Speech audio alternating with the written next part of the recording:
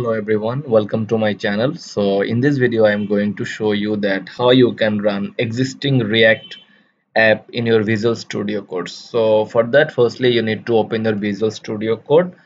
So then you will see some option here. So all you need to do, you have to click on file, then you have to click on open folder. So then you have to select the navigate to the folder where your React app is. So for me, my React app is in project, so doctor's portal client. Okay, then click on select folder. So my application is opened in Visual Studio Code. So firstly you need to open the terminal. So terminal, new terminal.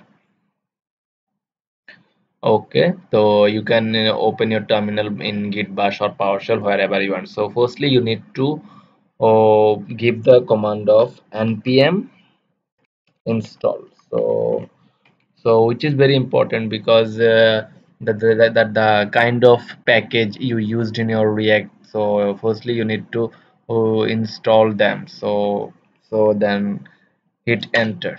Okay, it will take some time, so to install reinstalling the packages and any kind of application that you use on your project. So it will take some time. So firstly you need to wait for that. So as you can see, the package has been installed successfully. So now all you need to do, you need to give the command of npm start. Okay, so this command will help you to open your project on your browser. So it also takes some time. So it's starting. So as you can see, our React project has been opened in browser. So as you can see, the open this has opened in our browser by using Visual Studio Code. So if this is opened, or if this is not opened automatically in a browser, all you need to do, you have to go to your browser Visual Studio Code, then you have to copy this URL. Okay, you can select this and Control C, which means copy.